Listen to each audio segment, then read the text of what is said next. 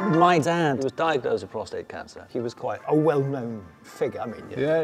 Harry Secombe was all over the place. Oh, it was, You couldn't move for him. I called up Pete Townsend and Roger Daltrey. Then I called up my other two mates, Ronnie Wood and Rod Stewart, and they said, yeah, go, well, let's do it. I went to the loo and a solid piece of blood fell into the toilet. I looked at that and I thought, 1 in 8 men will get prostate cancer. 1 in 4 men if you're black. There are so many different treatments. It's curable. They inject 80 radioactive titanium seeds inside your prostate. So what happens when you go through the airport? I am not a terrorist, I'm sorry, I'm rock and roll.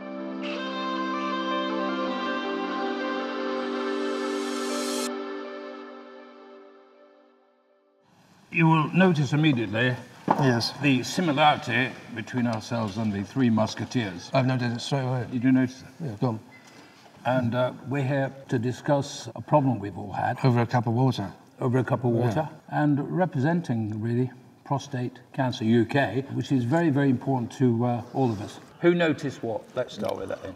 My dad was diagnosed with prostate cancer. He was quite a well-known figure. I mean, Harry Secombe was all over the place. Oh, it was, You couldn't move for him.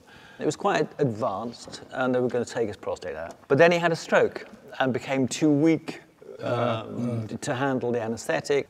Unfortunately, by the time he was well enough for the operation, the cancer has spread too far. It's really spread sad, into the bone, Yeah. and then it was a really unpleasant way to go. Because of that, I was extra careful to get my prostate checked out as often as possible. I was diagnosed about five or 6 years ago now. And in my case, they found out that it was quite close to the edge of the capsule. Yeah. And so they said, in these cases, it's probably best to just have the whole thing Take it out. When did you notice? Did you notice any problems with your waterworks? No, I didn't have anything. I was doing the Rocky Horror Show in London, and I went to the loo and a solid piece of blood fell into the toilet. I looked at that and I thought, so I went to Chris's Hospital in Manchester. Yeah. And for 4 years I had this every 6 months and nothing. They couldn't find anything. Wow. And it didn't happen again until it did happen again. And then the fateful day when you go in and they say, there's no easy way of telling you this, Mr. Morley, but you've got cancer. At that point, from the top of my head, right through the body to the feet and back up again, like a horizontal line, the brain just goes chunk. He said, are you okay? I said, well, what does this mean? Not buy any more long-playing records? He said, no, because my PSA level was very, very low.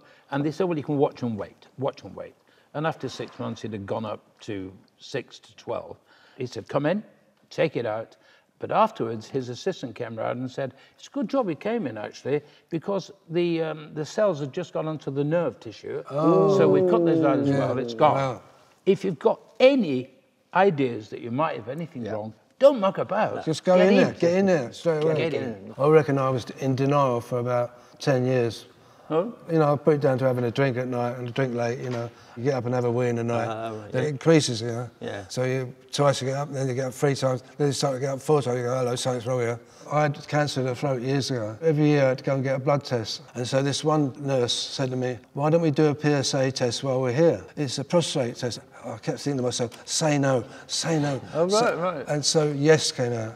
And I went, yeah, she saved my life. It came back as 5.7. So a week went past and I did another one and it went up to 5.8. In a week? Within a week. Wow. Which means it's going to get aggressive. Yeah. Then I did the biopsy. The test came back saying you've got cancer in your prostate. And brachytherapy, I've got to tell you, really works. I've still got my prostate. Yeah, because it was quite new a few years ago. It was, yeah. But I mean, I had mine 8 years ago. My PSA now is like less than 1.1. And that's the radioactive beads. They inject 80 radioactive titanium seeds inside your prostate. They start to work over a period of 8 to 10 months. What, one at a time, you mean? No, I don't know. I never asked the question.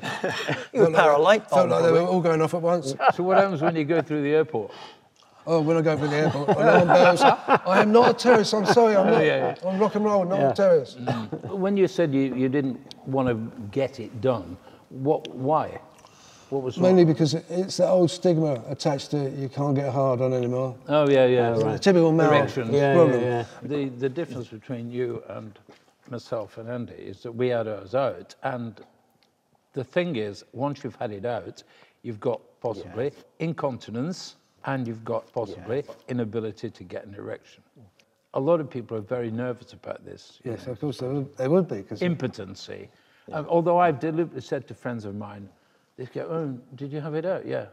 "Has that left you with the impotency?" I said, "Well, yeah, I just have to use, you know, a needle or something else." "But mind you, how many times do you have intercourse?" "Well, they're all blood shots." You know, I mean, me and the wife. That catches them out every time, of course. I actually rang the surgeon. He said, "Well, there's an answer to this. I'll send you to this specialist." So I went. "So what is the problem, Mr. Morley?" I said, "Well, what was the great roaring monster is now like a little bird in its nest." She said, "Well, you can have a pump or the needle." "Well, try the needle. Is it going to be painful?" "Oh, no, they're very, very fine. I'll give you the minimum dose. Here's the Daily Telegraph, and go for a walk in the hospital." So I'm walking in the hospital with the paper in front of me, and people going, "All right, Ken, everything all right?" I said, "Yeah, it's fine. They've just got a huge bone on, actually." "Yeah, it's great. Yeah. See you later." I was lucky. When I went in to have the operation, the surgeon said to me, it's quite close to the capsule and very close to the nerves that operate the erection. And he said, "Are you very keen on keeping your erection?" I said, "What do you think?" And he said, "Well, we'll have to be very careful then." And touch wood, I'm not impotent. Yes. I've said it there. What I found quite surprising was that when I started to talk to people about my prostate cancer, friends of mine, they went, "Oh yeah," and they either had it or had it in the past, but had never talked about it. Oh, right. Well, 1 in 8 men will get prostate cancer. 1 in 4 men, if you're black. 1 in 4? Yeah, 1 in 4. That's a big, big thing. And nobody knows really why. Well, my dad thought it was very important to talk about it at a time when, it was the 90s, the time when people really weren't.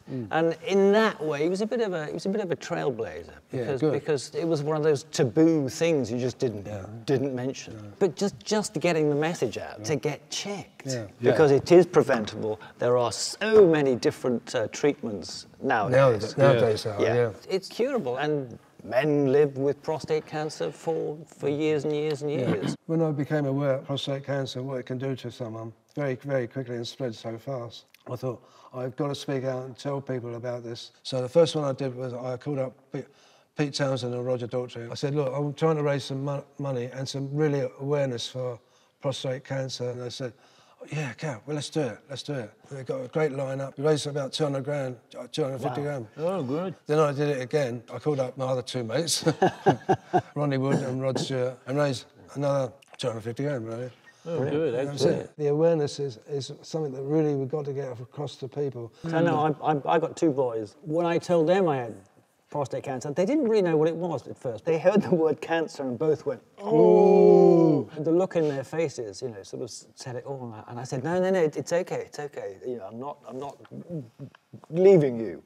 And when you get to my age, make sure you get it checked out and talk about it. Yeah, that's right. I mean, people call me up and say, "Kenny, I've got diagnosed with prostate cancer." I said, "Well, okay, look, I'll come round, I know where you live. But I don't just want to talk to you, I want to talk to your family, your whole family." Yeah. And they said, "Well, no, I don't want anyone to know." I said, "No, I've got to talk to your whole family." And I just tell them what I've been through, put their mind at ease straight away. Yeah. And that really helps them. Yeah. I mean, the majority of people have a limited understanding of the human body. My son said, "Well, where is it, the prostate? Is it behind your head? Is it under your knee?" And then he said later on, "You haven't had to cut your testicles off, have you? Your ball?" No, not that, no. Notice they've built this little badge to make everyone aware of prostate cancer. The more awareness, the more funds, the more accurate the tests can become. And this is why this is so important, because the more money, the quicker the cure. Exactly. Well, it's been very pleasant. Yeah, it has. I suppose we'll be reading the obituary columns in the Daily Telegraph now to see which one of us go first. I should be looking with interest. Hey, Kenny's gone. Look, Kenny's gone. Oh, Kenny's gone. Hey, Ken, have you heard? Kenny's gone. Andy's finished. He's gone.